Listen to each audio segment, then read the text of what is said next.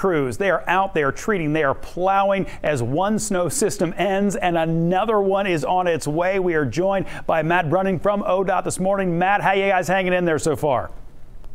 You know, it's been a long night. Our crews have been out since yesterday evening, and they're still at it. So 12 to 16-hour shifts, and we're still going. So, you know, we have a long road ahead of us still yet to go, but they're getting the job done. Yeah, they're getting after it. And I know it's very difficult when the snow is falling at the rate it was falling to keep up. Tara Blake's been talking about that this morning. John Gum was talking about it last night. I think it was coming down something like 3 inches per hour. Just talk about how difficult that is. You guys are out there, and as soon as you get it up, there's a fresh coat back down again. Absolutely. That's just it. I mean, you know, I kind of equate it to, like, you know, trying to shovel your driveway during the heaviest snow. Where you started is probably going to be snow covered by the time you get back to it. So the same holds true for our folks. You know, they're out there treating the state and U.S. routes outside of municipalities and all the interstates. They've got 1 to 2 hour long routes that they're running. Add in some time to go back and get salt and fuel.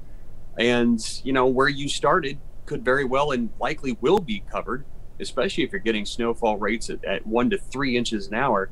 That's just, you can't keep up with that, you know, at all. Yeah, and that's not something we see a whole lot around here. We're talking about the kind of snowfall we haven't seen in about a decade or so. I was one of those people who was stuck on Fort Washington Way. I was down there for about 2.5 hours.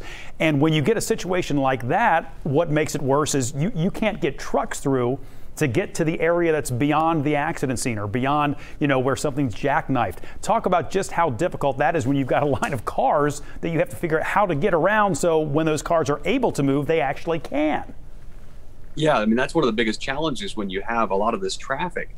You know, one of the things that, you know, is nice for us when these storms hit overnight is usually there's less traffic on the roadway, and certainly that helps us a tremendous amount to get those roads cleared. But when the road is closed and traffic's backed up, our plows can't move snow because they're not moving either. So it certainly does present a challenge. And that's really been the biggest issue we've had. You know, that early morning incident that kind of closed the Brent Spence Bridge and backed traffic up into Ohio certainly was a challenge to deal with. Matt, before I let you go, just very quickly, I know last time we had that snow, you know, about a week or 10 days ago, whatever it was, that city crews had a lot of difficulty because they had a lot of people out with coronavirus issues, people in quarantine, that kind of thing. Are the ODOT crews facing anything similar in terms of the workforce you're able to put out there right now? No, we haven't had any shortages of folks due to COVID. I mean, we've been doing the precautions that we've been telling all Ohioans to do since the spring. You know, our folks have been wearing masks. They've been washing their hands, keeping socially distanced. And the good thing is, you know, sitting in a snowplow truck for 12 to 16 hours is a very socially distanced job. So, you know, certainly our folks are following all the precautions and protocols to stay as healthy as they can, because they know what's at stake. Yeah. Not just for their families at home, but obviously for everybody who's out on the roads. We want to make sure that our roads are as safe and clear as we can. All right, absolutely. Well, Matt, we appreciate your time this morning. We may try to check in again later. Please let all the drivers know how appreciative we are of their work as well, and tell them to be careful out there. I certainly will. Thank you so much for that appreciation. Thank you. Sheila?